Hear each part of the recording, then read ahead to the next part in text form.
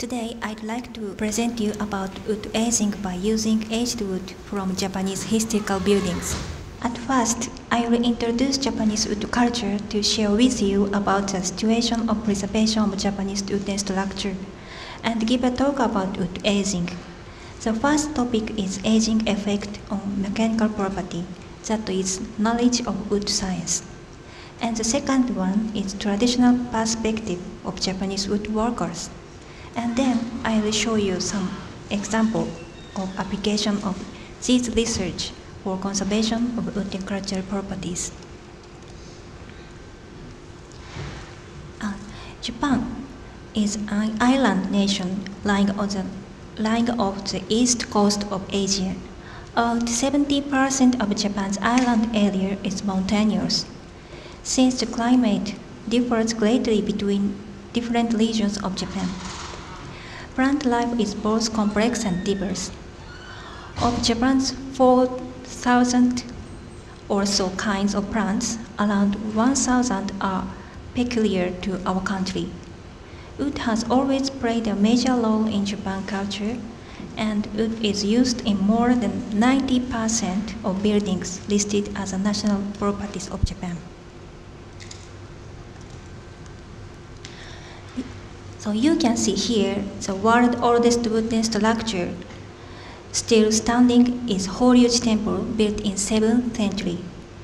Many historical wooden buildings over 1,000 years old still exist in Japan. The ancient capital Kyoto have many traditional wooden buildings, some of which are also listed in the UNESCO World Cultural Heritage Register. The restoration and conservation of historic buildings by Japanese government started in 1897. Principally, the restoration practice for historic buildings in Japan is characterized by its adherence to original technique and materials, and also for its minimum replacement of members by new ones. As a result, its replacement by a selection of methods, which preserve the buildings for the future without altering their structure and designs. We visited historical buildings under reconstructions to collect these aged wood samples, and wood species of these construction materials are also the identification of wood species of the building member has been often identified by carpenter's naked eye, but even skillful carpenters might make errors, especially in the case of old timber. That is why wood species must be identified scientifically by these optical microscope anatomical features to understand the right wood species in the right place by tradition. These are optical photomicrograph of Hinoki, Chamaecyparis obtusa, softwood, traditional construction material in Japan. Hinoki wood is traditional construction material in Japan since the beginning of the 7th century. A document of Chronicles of Japan written in 8th century mentioned that Hinoki wood has been kept worse for building. Japanese social and economic structure changed and centralized in the beginnings of 17th century. One could draw a line at the 17th century in the center in terms of the selection of columns in the historical buildings as presented in figures. Before the boundary, the major construction columns were made by Hinoki, Chamaecyparis obtusa, whereas afterwards many species have been replaced. That may be partly because the advanced tools extended the range of species available for constructions, even from hardwood like keaki, zelkova serrata, and partly because the Tycoon Tokugawa family restricted the usage of the superior hinoki to their related infrastructure. So let's move to the main topic, wood aging. The general purpose of this study is to evaluate the wood aging. The degradation of wood is in general classified into 3 categories: weathering, and biodegradation, and aging. Now we can have the biodegradation discard, so I'd like to be in charge of wood aging part. Aging is also an important subject for the conservation and restoration of wood and cultural properties. It's my intention to describe the aging of wood. So before the experimental part, let me refresh your memory on the life of wood. A famous traditional Japanese carpenter, Mr. Nishioka, said, "Wood has two lives." The word meaning is the first life of wood as a tree and the second life of wood as a construction material. The information of a tree life could be known by dendrochronology and radiocarbon dating. And the information of a second life or construction material life also could be known by tool traces on the surface and archival survey. Sample specimens are wooden members provided from restoration sites of historical buildings which are replaced and were no more useful. So we gives us the third life as a specimen for this study to create collective wisdom of wood science and traditional wood works. What you see here is aged hinoki specimens of this research from historical buildings. For example, the oldest temple, Horyuji. They are collected from historical buildings under reconstruction with historical information. To have precise dating using in both methods, dendrochronology and radiocarbon dating. This is an experimental test as follows. These are results of the 3-point bending test. Shown your left is typical stress strain curves of this experiment. Rigidity, this is the slope.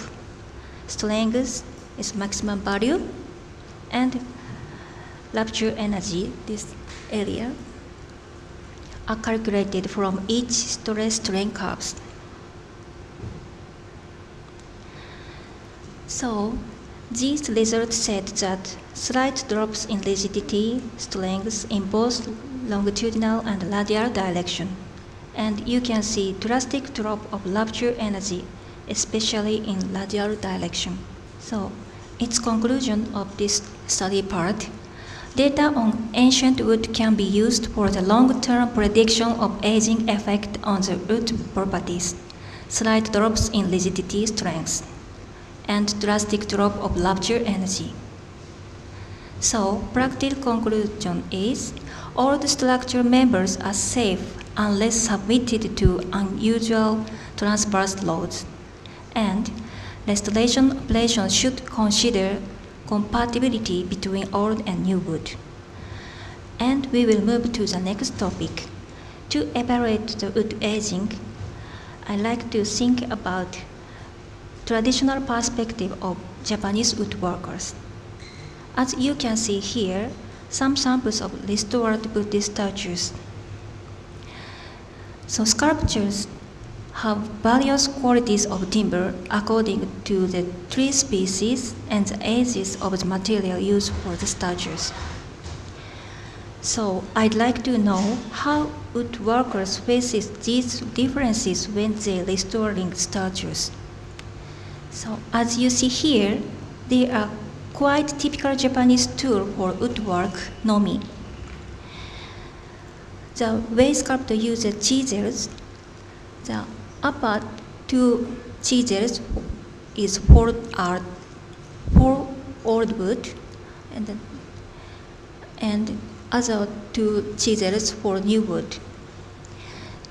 The sculptors are using these different type of nomi depend on the ages of materials in different ways. For example, sculptor uses nomi with quite sharp edge of blade for aged wood, like this.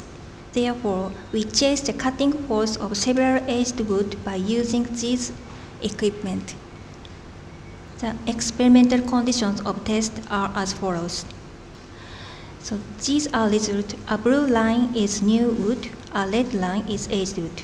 It means new wood is required high cutting force than aged wood when it uses the same blade in the same conditions. After cutting test, the chips were produced. As you can see here, suitable conditions for materials gave the rolling chips. So, its conclusion of this study part. So, as you know, aged wood increase of brittleness. So, restoration operations should consider compatibility between old and new wood. So, optimized cutting conditions were selected by traditional wooden workers with their experience. This wisdom, this traditional perspective and method is reasonable by this measurement. So at last, as you are about to see, mechanical and chemical characteristics of new wood is different from that of aged wood. So interface between original cultural assets and restored materials become stressed by restoration using new wood. To solve this problem, artificial aging that is thermally treated wood were useful for the restoration of wooden sculpture. That is assumption that aging caused by oxygen in the air. Artificially induced aged wood by thermal treatment opened new aspects in restoration of cultural heritages. Changed color and reduced mechanical and hygroscopic properties was found to be preferable for restoration. It's a case study of our basically researches using artificial aging wood, thermally treated wood. At last, I'd like to introduce our study group of wooden cultural properties in Japan Wood Research Society. A Japanese wood scientist who are interested in wooden cultural heritages gathers to have meeting and study tour to create collective wisdom of interdisciplinary scientists' knowledge and traditional workers' experiences. Our network is always open to you. That is contact address. And finally, it is not scientific talk, but last minute I'd like to talk this topic. So before my lecture about wood aging to Japanese children, I asked, what do you think the meaning of two leaves? So what wood has two leaves by Mr. Nishioka. So I like to ask the children what this mean, this word. The children answered to my questions. That meaning, I'm not alone, I can live with other people. Or I have a body and a soul in myself. I was born from both my mother and my father. In my body, they are the past and the future. These are children's answers. So, I believe a bright future awaits children with wood all over the world. That's all for my presentation. Thank you for your attention.